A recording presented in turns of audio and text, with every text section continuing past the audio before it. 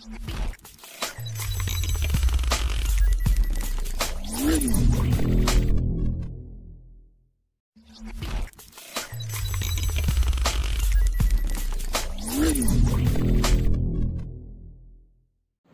everyone, welcome to Sanu's Biotec Academia. നമ്മൾ ഇന്ന് നോക്കാൻ പോകുന്ന ടോപ്പിക് മൈക്രോസ്പോറോജെനസിസ് ആണ്. അപ്പോൾ നമ്മൾ കഴിഞ്ഞൊരു വീഡിയോയിൽ ചെയ്തിട്ടുണ്ടായിരുന്നു ആൻഡ്രീഷ്യത്തിൻ്റെ സ്ട്രക്ചർ. അതിൽ ആൻഡ്രീഷ്യത്തിൻ്റെ സ്ട്രക്ചർ വരുന്നത് ഇതുപോലെയാണ്. ഒരു ഫിലമെൻ്റ് ഉണ്ടാവും, കൂടാണ്ടൊരു ആന്തർ, ഓക്കെ, ബൈലോബ്ഡ് ആയിട്ടുള്ളൊരു ആന്തർ ഉണ്ടാവും, പിന്നെ ഒരു ഫിലമെൻ്റ് ഉണ്ടാവും. അപ്പോൾ മൈക്രോസ്പോറോജെനസിസ് എന്ന് പറഞ്ഞിട്ടുണ്ടെങ്കിൽ മൈക്രോസ്പോർസിൻ്റെ ഫോമേഷനെയാണ് മൈക്രോസ്പോറോജെനസിസ് എന്ന് പറയുന്നത്. അതായത് പോളൻ ഗ്രെയിൻ ഫോമേഷനെയാണ് മൈക്രോസ്പോർ ഫോമേഷൻ എന്ന് പറയുന്നത്. അപ്പോൾ നമുക്കറിയാം ആന്തറിൻ്റെ ഉള്ളിലാണ് പോളൻ ഗ്രെയിൻ ഫോമേഷൻ നടക്കണമെന്ന്. അപ്പോൾ നോക്കാം, ലൈൻ ഓഫ് ഡെഹിസൻസ് എന്നും പറഞ്ഞിട്ടൊരു ലൈൻ ഞാൻ അടയാളപ്പെടുത്തിയിട്ടുണ്ട് ഇവിടെ ആന്തറിൻ്റെ സ്ട്രക്ചറിൽ. അതെന്താണെന്ന് വെച്ചിട്ടുണ്ടെങ്കിൽ മെച്ചൂർഡ് ആയിട്ടുള്ള പോളൻ ഗ്രെയിൻസ് ആന്തറിൽ നിന്ന് പൊട്ടി പുറത്തോട്ട് വരുന്ന ആ ഒരു സ്ഥലത്തിനെയാണ് ലൈൻ ഓഫ് ഡെഹിസൻസ് എന്ന് പറയുന്നത്. ഓക്കെ, അപ്പോൾ നമ്മളൊരു ആന്തറിൻ്റെ ബൈലോബ്ഡ് ആയിട്ടുള്ള ഒരു ആന്തറിൻ്റെ ക്രോസ് സെക്ഷൻ എടുക്കുകയാണെങ്കിൽ ഇതുപോലെയായിരിക്കും ആ ഒരു സ്ട്രക്ചർ ഉണ്ടായിരിക്കാം. അപ്പോൾ ഇതിൽ ബൈലോബ്ഡ് ആയതുകൊണ്ട് മൊത്തം 4 ചേംബർ ആയിട്ടുണ്ട്, അല്ലെങ്കിൽ 4 സാക്കാണുള്ളത്. അപ്പോൾ നമ്മൾ ഇതിനെ പോളൻ സാക്ക് എന്നാണ് പറയുന്നത്. അപ്പോൾ യങ് ആയിട്ടുള്ള ആന്തർ ആണെങ്കിൽ ആ പോളൻ സാക്ക് എന്നുള്ള പേരിന് പകരം നമ്മൾ യൂസ് ചെയ്യുന്ന പേരാണ് മൈക്രോസ്പൊറാഞ്ചിയ എന്നുള്ള പേര്.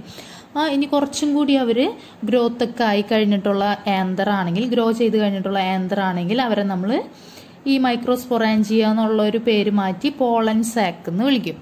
ഓക്കെ, ഒരു മൈക്രോസ്പൊറാഞ്ചിയയുടെ സ്ട്രക്ചർ എങ്ങനെയാണെന്ന് നോക്കാം. മൈക്രോസ്പൊറാഞ്ചിയ എന്ന് പറഞ്ഞാൽ ഈ ഒരു സാക്കിനെയാണ് മൈക്രോസ്പൊറാഞ്ചിയ. അങ്ങനത്തെ 4 ബൈലോബ്ഡ് ആയിട്ടുള്ള ആന്തർ ഉള്ളവർക്ക് ഉണ്ടാവും. ഓക്കെ, അപ്പോൾ ആ ഒരു സ്ട്രക്ചർ തന്നെ ഇങ്ങോട്ട് എടുത്ത് വെച്ചിരിക്കുകയാണ്. അപ്പോൾ ഇതിൽ totally 4 number of microsporangia present ആണ്. 1, 2, 3, 4. ഓക്കെ, അപ്പോൾ ഇതിൽ ഈ ഒരു സ്ട്രക്ചർ നമ്മൾ നോക്കുകയാണെങ്കിൽ, ആന്തറിൻ്റെ ഒരു ക്രോസ് സെക്ഷൻ എടുത്ത് നോക്കുകയാണെങ്കിൽ ഏറ്റവും ഔട്ടർ ആയിട്ടുള്ള ആ ഒരു ലെയറിനെയാണ് എപ്പിഡെർമിസ് എന്ന് പറയുന്നത്. അതിൻ്റെ ഉള്ളിലുള്ള അടുത്ത ലെയർ ഓഫ് സെൽസിനെയാണ് നമ്മൾ എൻഡോത്തീഷ്യം എന്ന് പറയുന്നത്. അതും കഴിഞ്ഞ് അതിൻ്റെ ഇന്നർ ആയിട്ടുള്ള കുറച്ച് ലെയേഴ്സ്, ഈ റെഡ് കളറിൽ വരച്ചിട്ടുള്ള ലെയേഴ്സ് ആണ് മിഡിൽ ലെയർ. എപ്പിഡെർമിസ് ആണ് ഈ ഗ്രീൻ കളറിൽ കാണിച്ചിരിക്കുന്നത്. ബ്ലൂ കളറിലുള്ളത് എൻഡോത്തീഷ്യം. അത് കഴിഞ്ഞിട്ട് ഈ റെഡ് കളറിൽ വരുന്നതാണ് മിഡിൽ ലെയർ എന്ന് പറയുന്നത്. ഓക്കെ, അതും കഴിഞ്ഞിട്ടാണ് ഇവിടെ നമ്മൾ പറഞ്ഞിട്ടുള്ള മൈക്രോസ്പൊറാഞ്ചിയയുടെ ആ ഒരു അല്ലെങ്കിൽ എന്താ പോളൻ സാക്ക് എന്ന് പറയുന്ന ആ ഒരു സ്ട്രക്ചർ വരുന്നത്, ഈ റൗണ്ട് ഷേപ്പിലുള്ളത്. ഓക്കെ, അതിൻ്റെ ഉള്ളിലുള്ള സെൽസ് ആണ്, ഉള്ളിൽ എന്ന് വെച്ചാൽ ഈ ഒരു സെൽസ്, ആ ബൗണ്ടറിയുടെ ഏകദേശം അടുത്തായിട്ടിരിക്കുന്ന ഈ ഒരു ടൈപ്പ് ഓഫ് സെൽസിനെയാണ് നമ്മൾ ടപ്പീറ്റം എന്ന് പറയുന്നത്. ഓക്കെ, ഈ കാണിച്ചിരിക്കുന്ന സ്ട്രക്ചറിനെയാണ് നമ്മൾ, ഈ സ്ട്രക്ചറുകളെയാണ് ടപ്പീറ്റം, ഈ ഗ്രീൻ കളറിൽ കാണിച്ചിരിക്കുന്നത് ടപ്പീറ്റം എന്ന് പറയുന്നത്.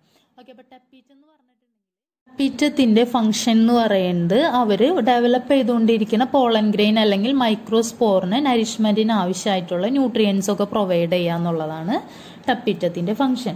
ഇനി ഈ മൈക്രോസ്പൊറാഞ്ചിയോ എന്ന് പറഞ്ഞിട്ടുള്ള ഈ സ്ട്രക്ചേഴ്സിൽ, ഈ 4 സ്ട്രക്ചേഴ്സ്, അതിൻ്റെ ഉള്ളിൽ കാണുന്ന കോറിൽ കാണുന്ന ഒരു ടൈപ്പ് ഓഫ് ടിഷ്യൂസ് ആണ് സ്പോറോജിനസ് ടിഷ്യൂസ് എന്ന് പറയുന്നത്. ഓക്കെ, ആ സ്പോറോജിനസ് ടിഷ്യൂസ് ആണ് പോളൻ മദർ സെല്ലായിട്ട് ആക്ട് ചെയ്യുന്നത്.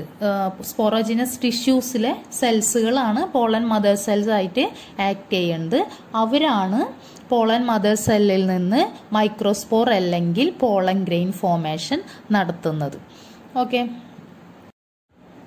അപ്പോൾ നമ്മൾ പറഞ്ഞിട്ടുണ്ടായിരുന്നു പോളൻ മദർ സെല്ലിൽ നിന്നാണ് മൈക്രോസ്പോർ അല്ലെങ്കിൽ പോളൻ ഗ്രെയിൻ ഫോമേഷൻ നടക്കുന്നതെന്ന്. ഈ പോളൻ മദർ സെൽ എന്ന് പറഞ്ഞിട്ടുണ്ടെങ്കിൽ സ്പോറോജിനസ് ടിഷ്യൂസിലെ സെൽസിനെയാണ് പോളൻ മദർ സെൽ അല്ലെങ്കിൽ മൈക്രോസ്പോർ മദർ സെൽ എന്ന് പറയുന്നത്. അപ്പോൾ നമുക്ക് നോക്കാം എങ്ങനെയാണ് മൈക്രോസ്പോറോജെനസിസ് എന്ന് പറയുന്ന ആ ഒരു പ്രോസസ്സ് നടക്കണമെന്നുള്ളത്. ഓക്കെ, ആദ്യം തന്നെ പോളൻ മദർ സെൽ അല്ലെങ്കിൽ മൈക്രോസ്പോർ മദർ സെൽ ഡിവൈഡ് ചെയ്യും. മിയോട്ടിക് ഡിവിഷൻ ആണ് നടക്കുന്നത്. ഇതാണ് first round of meiotic division എന്ന് പറയുന്നത്. അപ്പോൾ ഈ ഒരു മദർ സെൽ എന്ന് പറയുന്നത് ഡിപ്ലോയിഡ് കണ്ടീഷനിലുള്ള സെല്ലായിരുന്നു. 2N ആയിരുന്നു അവരുടെ ന്യൂക്ലിയർ.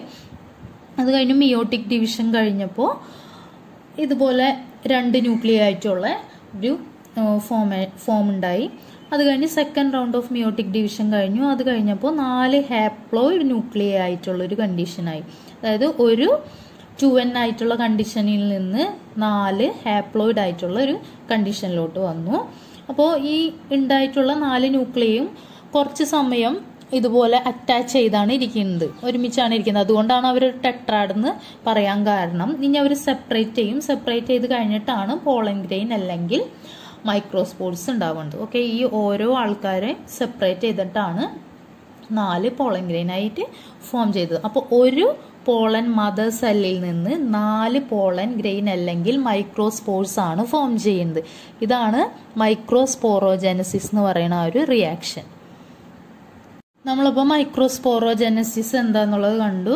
2n ആയിട്ടുള്ള പോളൻ മദർ സെല്ലിൽ നിന്ന് 4 പോളൻ ഗ്രെയിൻ അല്ലെങ്കിൽ മൈക്രോസ്പോർസ് ഫോം ചെയ്തു. ഇനി അടുത്തൊരു റിയാക്ഷൻ എന്ന് പറയുന്നത് ഇവരെ മെച്ചുറേഷൻ ആണ്. ഈ ഉണ്ടായ പോളൻ ഗ്രെയിൻ അല്ലെങ്കിൽ മൈക്രോസ്പോറിന്റെ ഒരു മെച്ചുറേഷൻ ആണ്.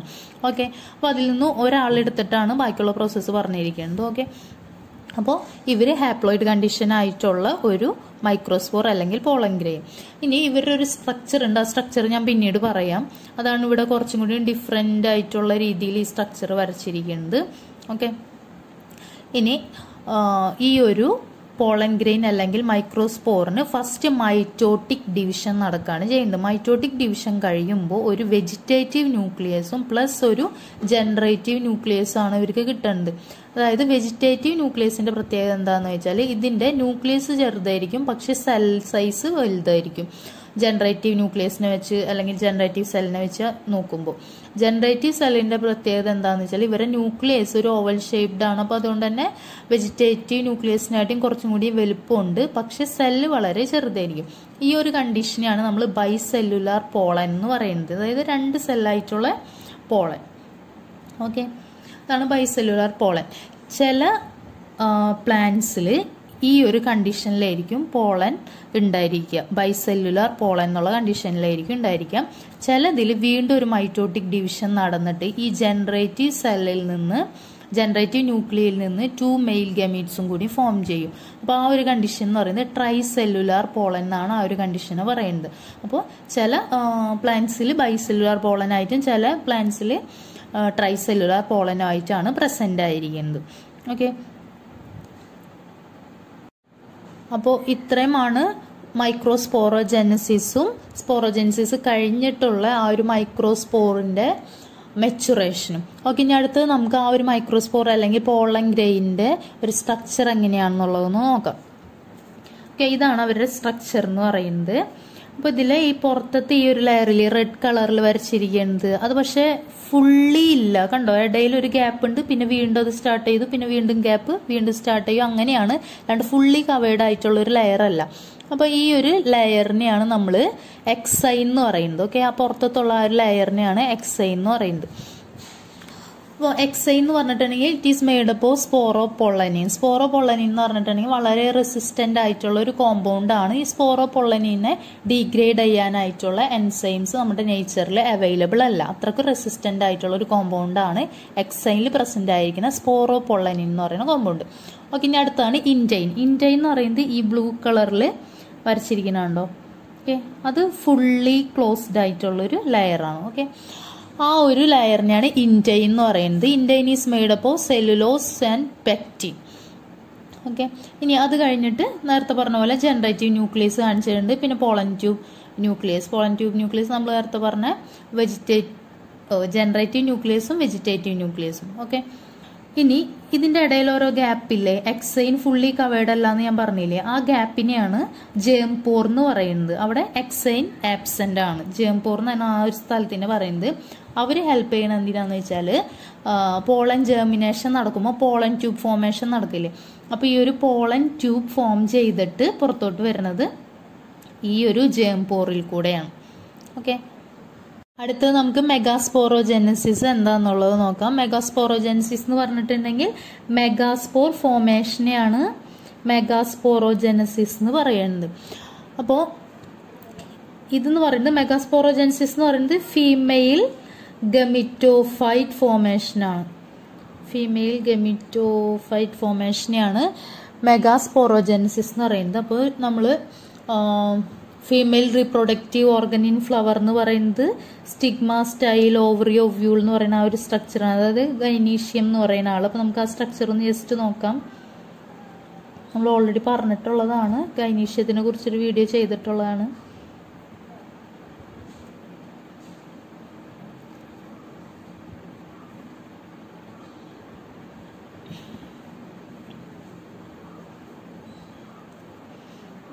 തലാമസ്, ഇതാണ് ഇതിൽ ഓവറി എന്ന് പറയുന്ന ആ ഒരു സ്ട്രക്ചർ. അതിൻ്റെ ഉള്ളിലുള്ള ആ ഒരു പോർഷനാണ് ഒവ്യൂൾ. ഓവറിയുടെ ഉള്ളിലാണ് ഒവ്യൂൾ എന്ന് പറയുന്ന പാർട്ട് വരുന്നത്. ഏറ്റവും ടിപ്പ് റീജിയനിൽ നിൽക്കുന്ന ഫീമെയിൽ റീപ്രൊഡക്റ്റീവ് ഓർഗനിലെ ടിപ്പ് റീജിയനിൽ നിൽക്കുന്നതാണ് സ്റ്റിഗ്മ. അത് കഴിഞ്ഞിട്ടുള്ളതാണ് സ്റ്റൈൽ. ഈ സ്റ്റൈൽ എന്ന് പറഞ്ഞതിലാണ് മെയിൽ റീപ്രൊഡക്റ്റീവ് ഓർഗൻസ് അറ്റാച്ച് ചെയ്തിരിക്കുന്നത്. അതായത് സ്റ്റേമൻ എന്ന് പറയുന്ന ആൾ അറ്റാച്ച് ചെയ്തിരിക്കുന്നത്, ഫിലമൻ പ്ലസ് ആന്തർ എന്ന് പറയുന്നത്. ഓക്കെ, അപ്പോൾ ഇതാണ് ഫീമെയിൽ റീപ്രൊഡക്റ്റീവ് ഓർഗൻ്റെ സ്ട്രക്ചർ ഫ്ലവറിലെ. ഇനി നമുക്ക് ഈ ഒവ്യൂളിൻ്റെ സ്ട്രക്ചർ മാത്രമാണ് എടുത്ത് വരച്ചിരിക്കുന്നത്. ഈ ഒവ്യൂളിൻ്റെ സ്ട്രക്ചർ പറയുമ്പോൾ അതിലെ സ്പോറോജിനസ് ടിഷ്യൂസിലുള്ള സെല്ലാണ് ന്യൂസെല്ലസ് എന്ന് പറയുന്ന സെൽസ്. അപ്പോൾ ഒരു ന്യൂസെല്ലസ് സെല്ലിൻ്റെ കേസ് ഞാൻ എടുക്കുകയാണ്. ഡിപ്ലോയിഡ് ആയിട്ടുള്ള ഒരു ന്യൂസെല്ലസ് സെൽ. ഈ ന്യൂസെല്ലസ് സെല്ല് കുറച്ച് സൈസ് എൻലാർജ് ആയിട്ടാണ് അവരുടെ മദർ സെൽ ആവുന്നത്. അതായത് മെഗാസ്പോർ മദർ സെൽ ആവുന്നത് ഈ ഒരു സെല്ലാണ്. ന്യൂസെല്ലസ് സെല്ല് അവരുടെ ഒരു സൈസ് എൻലാർജ് ആയിട്ടാണ് മെഗാസ്പോർ മദർ സെൽ ഉണ്ടാവുന്നത്. ഇനി ഇതിൽ കുറച്ച് പ്രോസസ്സ് നടന്നിട്ടാണ് മെഗാസ്പോർ ഫോർമേഷൻ നടക്കുന്നത്. ഓക്കെ, ഇനി മെഗാസ്പോറോജെനസിസ് അല്ലെങ്കിൽ ഫീമെയിൽ റീപ്രൊഡക്റ്റീവ് ഓർഗനെ കുറിച്ച് പറയുമ്പോൾ പറയേണ്ട ഒരു കാര്യമാണ്, ഈ ഒരു ഒവ്യൂളിന്റെ സ്ട്രക്ചർ വരക്കുമ്പോൾ എപ്പോഴും നമ്മൾ ഈ രണ്ട് പോൾസ് ഇതുപോലെ ലേബിൾ ചെയ്തിരിക്കണം, മൈക്രോപൈലൻറ്റും ചെലാസലൻറ്റും. ഓക്കെ, ഇനി നമുക്ക് നോക്കാം. നേരത്തെ നമ്മൾ പറഞ്ഞ പോലെ തന്നെ ഈ മദർ സെൽ, മെഗാസ്പോർ മദർ സെല്ലിൽ ഫസ്റ്റ് റൗണ്ട് ഓഫ് മിയോസിസ് നടക്കും. മിയോസിസ് 1 നടന്നു. ഈ 1 എന്നുള്ളത് 2 അടുത്തത് നെക്സ്റ്റ് റൗണ്ട് ഓഫ് മിയോസിസ് നടക്കും. ഈ 2 എന്നുള്ളത് 4 ഇങ്ങനെ താഴോട്ട് വരക്കാനുണ്ടോ.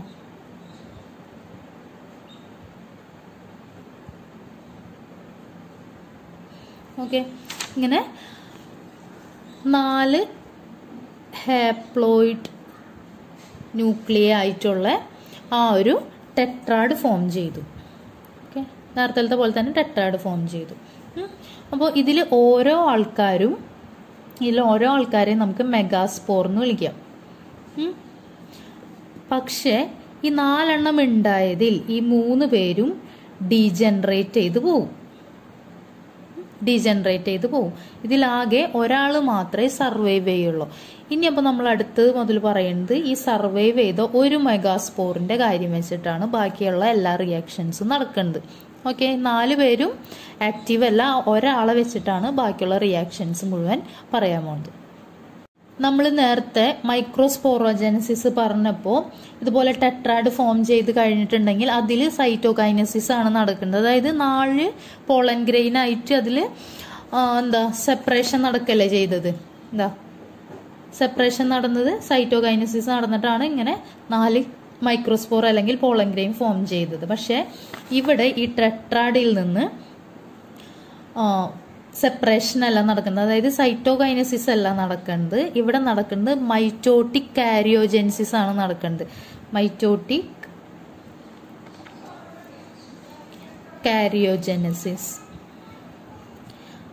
കാരിയോജെനസിസ് എന്ന് പറഞ്ഞിട്ടുണ്ടെങ്കിൽ ഓൺലി ന്യൂക്ലിയ മാത്രമേ ഡിവൈഡ് ചെയ്യണുള്ളൂ, സെല്ല് ഡിവൈഡ് ചെയ്യണില്ല. ഓക്കെ, അതിനെയാണ് കാരിയോജെനസിസ് എന്ന് പറയുന്നത്. അപ്പോൾ ഇവിടെ നടക്കുന്ന ഡിവിഷൻ എന്ന് പറയുന്നത് മൈറ്റോട്ടിക് കാരിയോജെനസിസ് ആണ്.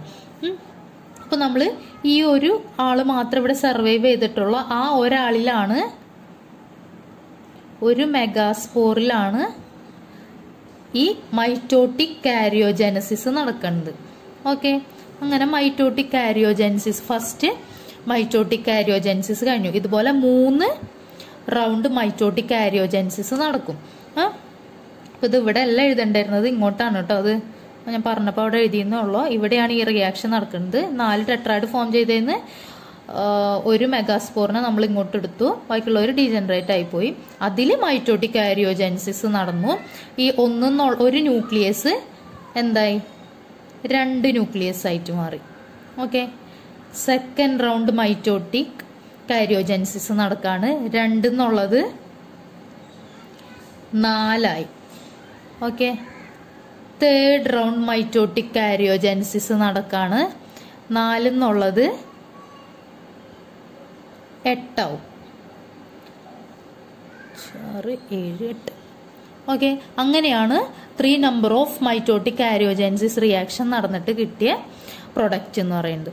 ഓക്കെ, ഇനിയാണ് ഇതില് സൈറ്റോകൈനസിസ് നടക്കാൻ പോകുന്നത്. ഇനി നടക്കുന്ന റിയാക്ഷൻ എന്ന് പറഞ്ഞാൽ ഇപ്പൊ ടോട്ടലി 8 ന്യൂക്ലിയയിൽ ഫോർമേഷൻ നടന്നിട്ടുണ്ട്. ഇതില് 3 പേര്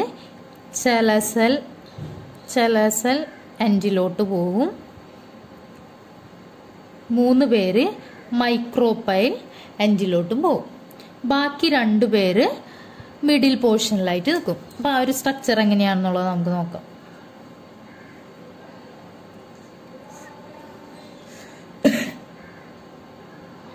മൂന്ന് പേര് ചെലസെൽ എൻഡിലോട്ട് പോയിട്ടുള്ള 3 പേര്, ഇനി മൈക്രോപൈൽ എൻഡിലോട്ട് വന്നിട്ടുള്ള 3 പേര്, അത് കൂടാണ്ട് ബാക്കി 2 പേര് ഇതുപോലെ ഫോർമേഷൻ നടന്നു. ഓക്കെ, അതുപോലെ അവരൊന്ന് അറേഞ്ച് ചെയ്തു. ഓക്കെ, ഇനിയാണ് സൈറ്റോകൈനസിസ് എന്ന് പറയുന്ന റിയാക്ഷൻ നടക്കാൻ പോകുന്നത്. അതായത് സെപ്പറേഷൻ, സെൽ സെപ്പറേറ്റ് ചെയ്യാൻ പോകുന്നത് കൈനസിസ്. ഓക്കെ, സൈറ്റോകൈനസിസ് നടക്കുമ്പോൾ ഇവിടെ ഒരു സെല്ലാവും, ഇതൊരു സെല്ലാവും, ഇതൊരു സെല്ലാവും. അപ്പം ഇങ്ങനെ ഇവിടെ ചെലസെൽ എൻഡിൽ 3 സെല്ലായി, അതുപോലെ തന്നെ മൈക്രോപൈൽ എൻഡിലും 3 സെല്ലായി. ഓക്കെ, ഈ നടുവിലുള്ള ഒരു സെല്ല് കുറച്ച് ബിഗ് സൈസ് ആയിരിക്കും ബാക്കിയുള്ള സെല്ലുകളെ നോക്കുമ്പോൾ. ഇനി ചെലസെൽ എൻഡിലുള്ള സെൽസുകളെ നമ്മൾ വിളിക്കേണ്ടതാണ് ആന്റിപോഡൽസ് എന്ന്. These are ആന്റിപോഡൽസ്. 3 of them are called antipodals. Okay, ഇനി ഈ ആളും ഇപ്പുറത്തിരിക്കുന്ന ആളും, ഈ 2 പേരെയും കൂടിയിട്ട് നമ്മൾ പറയുന്നതാണ് സിനർജിഡ്സ്. മൈക്രോപൈൽ എൻഡിലുള്ള 2 അറ്റത്തിരിക്കുന്ന ആൾക്കാരെ പറയുന്നതാണ് സിനർജിഡ്സ്. നടുവിലുള്ള ആളെയല്ല. നടുവിലുള്ള ആളാണ് കുറച്ചും കൂടിയും സൈസ് കൂടുതലുള്ള ആളാണ് എക്സെൽ. ഓക്കെ, ഇനി ഈ മിഡിൽ പോർഷനിൽ വന്നിരിക്കുന്ന ഈ ഒരു ന്യൂക്ലിയകളെ പോളാർ ന്യൂക്ലിയ എന്ന് പറയും നമ്മൾ. Polar nuclei. ഓക്കെ, അപ്പോൾ ഇതാണ് മെഗാസ്പോറോജെനസിസ് ഫോം ചെയ്തിട്ടുള്ള ഒരു എംബ്രിയോസാക്കിന്റെ സ്ട്രക്ചർ എന്ന് പറയുന്നത്. അപ്പോൾ നമുക്ക് ഇതിന്റെ ഈ ഒരു സെല്ലിന്റെ കണ്ടീഷൻ എങ്ങനെയാണെന്നുള്ളത് നോക്കാം. എത്ര ന്യൂക്ലിയസ് ഉണ്ടെന്നുള്ളത് നോക്കാം. 1, 2, 3, 4, 5, 6, 7, 8 ന്യൂക്ലിയേറ്റഡ്. എത്ര സെല്ല് ഉണ്ടെന്നുള്ളത് നോക്കാം. ഇത് ഒരു സെല്ല്, 2, 3, 4, 5, 6. ഓക്കെ, പിന്നെ ടോട്ടലി ഇതൊരു സെല്ലാണ് അല്ലേ, ഇവർ വേറെ സെല്ലായിട്ടല്ല. ഓക്കെ, അപ്പോൾ മൊത്തം 7 celled stage, 8 nucleated and 7 celled stage ആണ് ഈ ഒരു എംബ്രിയോസാക്കിന്റെ സ്റ്റേജ് എന്ന് പറയുന്നത്.